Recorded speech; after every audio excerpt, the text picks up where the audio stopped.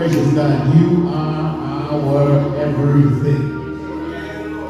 You are the sun, you are the moon, you are the water, you are the wind. Oh God, you are great and greatly to be praised. We will praise you, oh Lord, from the bottom of our hearts to the depth of our souls, from the crown of our heads to the soles of our feet. God, you are worthy of our praise. Oh Heavenly Father, we thank you, we praise you, we magnify you.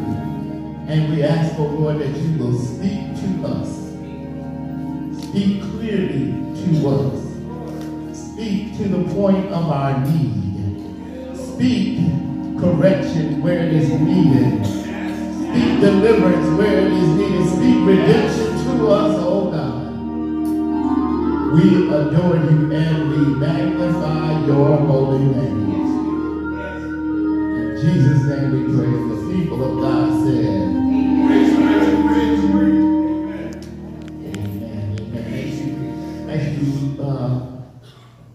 turn your Bibles to Isaiah, the prophet Isaiah, chapter 43, or you can look at the bulletin, it's the same thing. I want to remind you that next Sunday at 4 p.m., the pastors and ministers of Moines is asking us to join them at Union Baptist Church at 4 o'clock in the afternoon. Amen. So please come out and join us for the MLK service Sunday at 4 p.m. at Union Baptist Church. Isaiah 43, beginning at verse 1. But now thus says the Lord, He who created you, O Jacob, He who formed you, O Israel, do not fear, for I have redeemed you. I have called you by name. You are mine. That's enough right there for us to shout all the way home. Amen. When you pass through the waters, I will be with you. And through the rivers, they shall not overwhelm you. When you walk through the fire, you shall not be burned, and the flame shall not consume you. For I am the Lord your God, the Holy One of Israel, your Savior. Amen. That's another one that ought to have you running down the aisles. I give Egypt as your ransom, Ethiopia and Sheba in exchange for you. Because, now check out verse 4. But just in case ain't nobody told you lately. Because you are precious. Precious. Stop worrying about trying to be precious to Pookie and them. Because you are precious in the sight of God. And then stop trying to get folks to honor you because you honor in the sight of God. Because God loves you. Oh my goodness, y'all ought to be really doing one of those, whatever, tumbles or something. You ought to be flipping down the aisle. I give people in return for you, nations in exchange for your life. Do not fear, for I am with you. How many times have you been told, don't worry about it?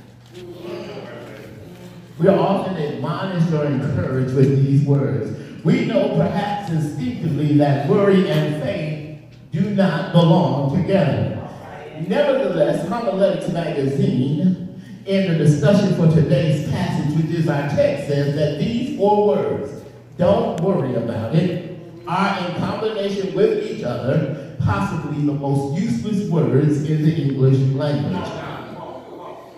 The magazine contends that this advice is useless because it is routinely ignored. We all have our personal list of things we worry about. And Lord knows if you watch the news or listen to people talk, you will soon be convinced that danger is lurking around every corner. And you are just one short but inevitable step away from catastrophe. There's always a new disease. There's always something going on. We are in the midst of a government, a record-long government shutdown. We are in a trade war with China. The markets are volatile. One day up, next day down. And our congressman thought it was okay to embrace white supremacy. And we still have a president who thinks that division is better than unity. I guess if you want to get somebody's attention, you need to give them something to worry about. Fortunately for us, the only news we have or hear is not news from the media. The news we get on or through the media largely often serves the purpose of making us anxious. After all, have y'all ever watched the news? They don't lead with the nice stories about the dog being found or somebody being nice. No, they say if it bleeds, it leads. Oh, we want a murder. We want something like that. Yeah, we want some bad news to start our day. Let the church say amen. And you know, it only serves the purpose of just making us anxious. And I never liked being anxious. But once I found out the root of the word, I really don't want to be anxious again. Because did you know that the etymology of the word anxious is from a Latin word that means to strangle? Yes. If you are anxious or worried, it will choke the life out of you. But the prophet Isaiah has a word from the Lord for us today. Yes, those 4 words that Homiletic Magazine says are possibly the most useless words in the English language. Don't worry about it. And those words, that's what the word is this morning. Don't worry about it. And I know that sounds easy enough to say, but there is life in those words if you will hear them. There is life in those words if you will hear them. Not just with your ears, but with your heart and your soul. Because it's not Pastor Gaddy saying, don't worry about it. It's the word of God saying, don't worry about it. But if you will hear, and instead of choking, you will find yourself breathing easier. Let's look at the situation in the text to which the prophet Isaiah speaks. The word of this text comes from the writing of the prophet in what's called 2nd Isaiah. And we need to hear now this message of the prophet. It has been said that the message of 2nd Isaiah is of no age. It was true when it was written. It was true in our past. And it is still true. And it will be forever true in the future. This is prophecy tempered with human tears, mixed with joy that heals all scars. And this word from Isaiah clears the way for understanding the future in spite of the present. This is the word from God that offers comfort when the sick world cries. In the writings of Isaiah, the 2nd Isaiah part anyway, the situation in which the Jewish people find themselves is neither robust nor secure. A large segment of the population of Judah now dwells as captives and exiles. They are faced with devastation, distress, and death. The temple was destroyed, Jerusalem was in ruins, and their liberty was lost. Now, what would you say, write, or say under these circumstances? Isaiah challenges the people here, in spite of how things seem or how matters seem, to keep the faith and to stand on the promises of God. And this is not an insignificant message. It is more than just touch your neighbor and say, my victory is on the way. Yeah, no, it's more than that. It's more than a panacea for present pain. We read in chapter 42 that the situation in which Israel finds herself is the result of the nation's refusal to obey God's law. The nation had pushed past boundaries, but as a demonstration of how boundaries are situational, God's grace makes that so. The message of chapter 43 is one that is a message of hope from Isaiah. And the reason for this hope is that God is in covenant with us. Notice I said covenant, not contract. A contract can be nullified if one party breaks the agreed terms. But a covenant is God's way of saying that no matter what, I am going to be with you. God is in covenant relationship with us.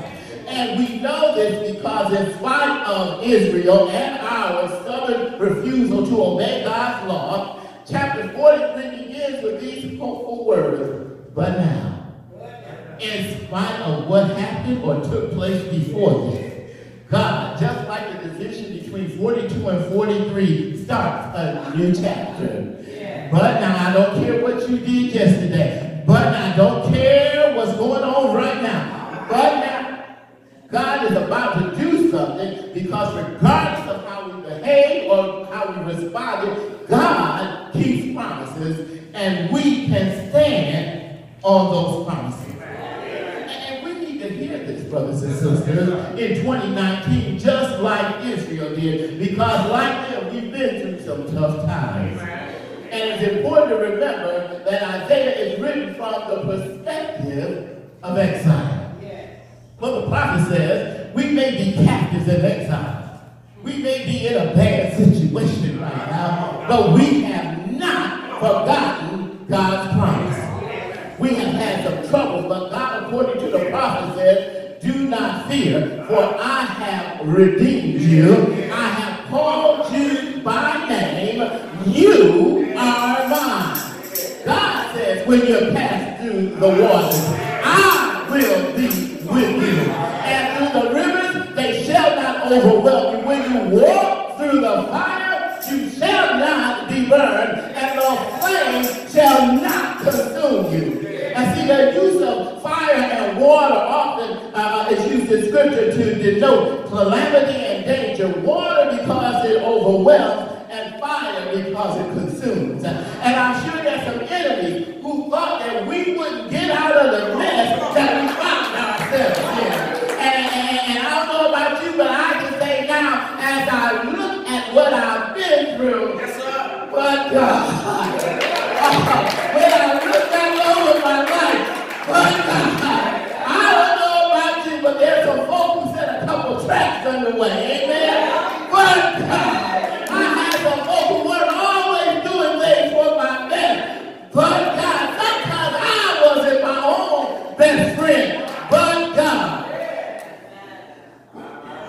I say, but God, because God is the factor that makes the difference. I have God's promise. The waters won't drown me. The fire won't consume me. And my trials only come to make me strong.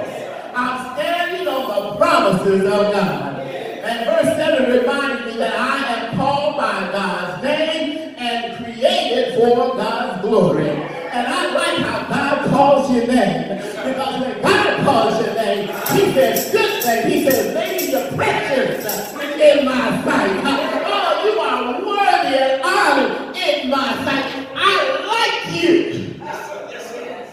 I love you and I like you and I care about you. I want you to know that right now ain't nobody else got you but me. When I'm standing on the promises of God, worry makes no sense. And something happened. Something happened not too long ago, maybe a couple of years ago, that amplified this for me. I have an example of how the things we worry about and get so anxious over are just senseless because we spend too much time worrying and being anxious about matters that are already solved. Back in 2016, I'm a baseball fan. One of the greatest players of our generation, he didn't even play for my team, but I still like him.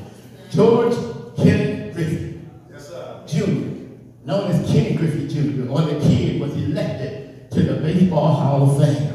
To be elected to the Baseball Hall of Fame, you got to get 75% of the votes cast by the Baseball Writers Association of America. Ken Griffey Jr. was elected by the largest percentage in the history of the voting. there were 440 votes cast, and out of those 437, 99.3% were cast for him. But some folk, instead of applauding and celebrating his election, got caught up in an argument about the 3 members of the Baseball Writers Association who didn't vote for Ken Griffey Jr. But I got to give Brother Griffey some credit. He brushed off the controversy when he says, it's one of those things I cannot control. Yes, I can control how I play, I can control how I do things, but I cannot control what other folk do. When I read his comments on this matter, it changed my mind and it made me ask some different questions. When I thought about it, I asked myself, why in the world would you get upset over the few people who couldn't stop you from getting your ultimate victory? Somebody ought to write that down. Why are you worried about some folk who can't stop you from what God has for you? Why do you get upset just because everybody ain't praising your name? You ought to say, thank you, Lord. I got the victory in Jesus Christ. It doesn't matter that everybody wasn't on my side. I still got the victory. Why about the few people who said you couldn't win after you already won? Why bother to stage a protest against people who said you couldn't do something after you did what they said you couldn't do? Thank you, Brother Griffin, for teaching me this lesson. Don't get caught up in the negative. Yes, sir. The victory is already ours. So let us celebrate. Instead of bragging about those who thought we would die, we need to praise God for our lives. We need to remember that the water did not drown us. The fire did not consume us. The way we have to carry does not crush us. The lies that were told of us proved false. The darkness we walked through did not discourage us. And the journey that we had to take did not tire us. The trials we had to endure made us stronger. And our failures after our best efforts did not leave us feeling dejected. Because I learned what Winston Churchill was right when he said success consists of going from failure to failure without loss of enthusiasm. Sometimes in the midst of your trouble, brothers, in the midst of your trial, sister, you gotta learn how to keep on praising God. Everything ain't gonna be a good thing. Everything ain't gonna be a good thing. But you gotta praise Him with the same joy and the same enthusiasm. When everything is going right in your life, you gotta praise Him with that same enthusiasm when things are not going right. Because see, you gotta learn how to depend on God. You gotta learn how to stand on His word.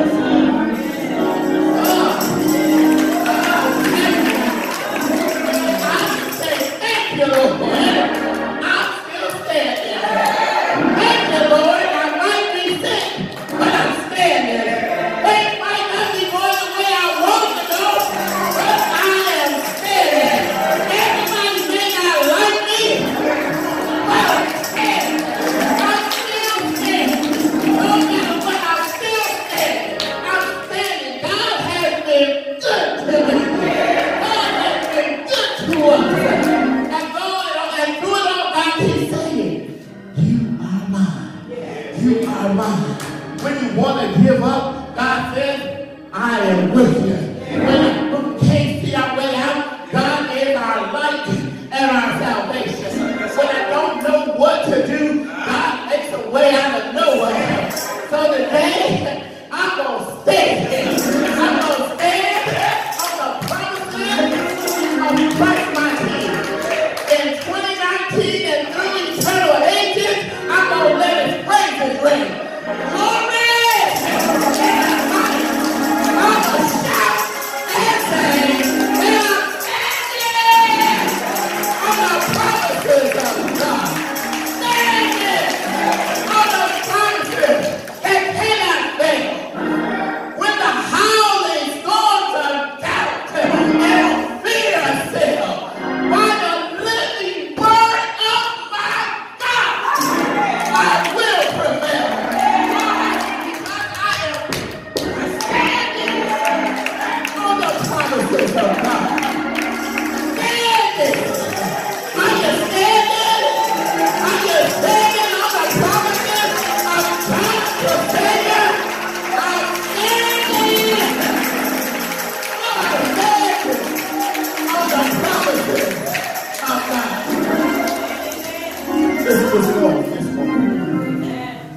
tell you, it does not matter what you have done or what you are doing.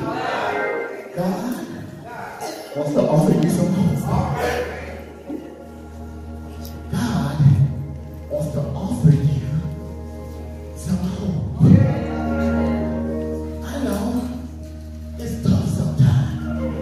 I know folk get on your nerves sometimes. I know you keep wondering when will it ever end? How much longer, Lord, do I have to go through? And while you're wondering, and while you're starting to let worry come, and anxiousness starts to rise up in you, and starts to choke you out a little bit, that's when you gotta say, get behind me, I'm standing on the promises of my God. Because we got some hope this morning. Hope that reminds us that God always sees us. You may think you in this thing all by yourself, but don't fall for the okie doke, because God sees you. God knows what you have need of. And you might have been in a bad relationship, but God was with you all the time. And you were not going to be taken out by that bad relationship, because you were going to learn how to step out and step out on faith and stand on the promises of God. Oh, the boss is getting on your nerves at work, but don't you quit. Don't you throw down the towel. Don't you throw in the towel. Don't you tap out and understand. Stand on the promises of God. Doors of the church are open. Doors of the church are open.